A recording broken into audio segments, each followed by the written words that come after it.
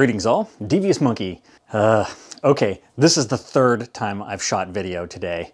I'm really, I don't know what my problem is lately. I haven't been able to actually do a video once and have it work out the way that I wanted it to.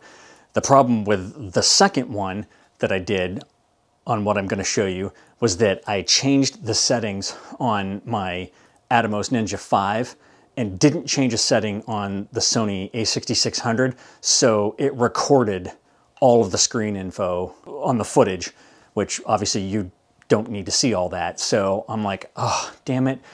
So I had to go back and do it all again. So here I am with today's video. Today I want to talk about the box of treasures that I found.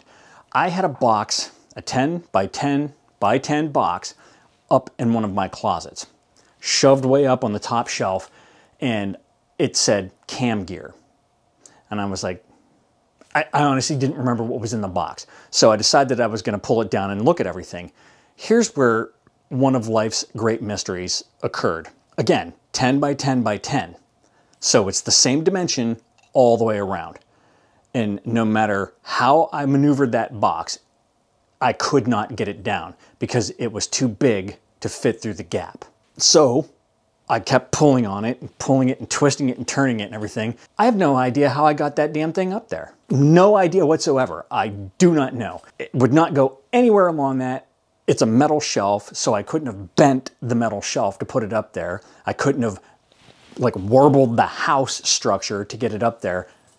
I got a 10 by 10 by 10 box stuck up on the top shelf of a freaking closet filled with camera gear, and I don't know how I got the damn box up there or how to get it down. So what did I do? I got out my knife and I cut the damn thing open, let everything fall out, and then I crushed the box and pulled it down. Now, I did have my wife, when she came home, look at it. She tried, she could not get that box back on the shelf. And she just looked at me because she knows that if something stupid and weird's gonna happen, it's gonna happen to me. So, the mystery of the box. All right, inside the box was a bunch of old camera gear. There were old firing things, like wireless strobe firers. There was a bunch of straps. There was old compact flash cards that, that was way back in my initial cameras, my initial Canon cameras when they were using compact flash instead of SD.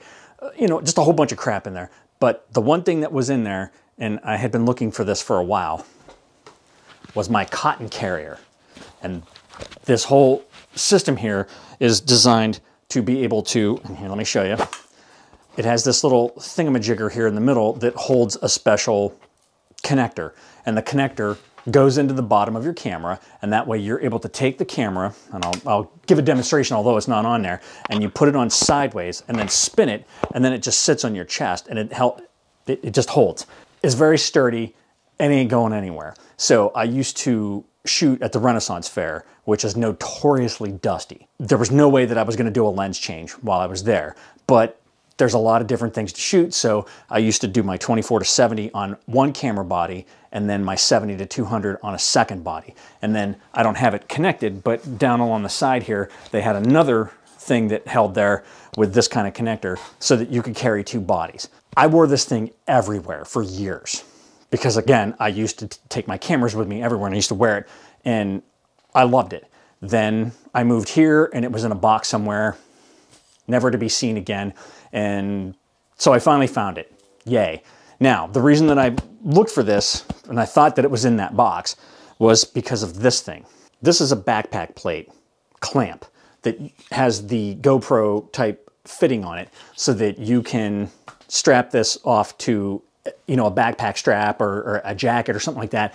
I have, this thing, you literally, I can't do it with one hand. You literally got to have both your hands on there to get that thing to open up. And the idea was that I wanted something sturdy so that I could, put that up there. And now I can do point of view videos. And I can take this out and show you when I go on a photo walk, is what they're calling it, I guess, and show you the footage. I guess point of view videos are kind of big these days with all the kids. I watch another creator, Stuart Rodwell. He goes on photo walks all the time, usually with his stepdaughter, who's a wonderful model, and he takes all these awesome pictures and everything, and he records it, and this is what he uses. So he had a link to it on his last video, And I decided, you know what, that'd probably be a good idea. It'll give me something fun to do when I'm out shooting and I can get some perspective shots or whatever.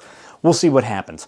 So that was why I dug out this cotton carrier, so I have this. The other thing that I found in the box was a wide-angle lens. Kind of like the Ulanzi lens that everybody's using. Now, we all know that I'm using the Zome, and if you hold it up next to this one, you can see it is a big size difference.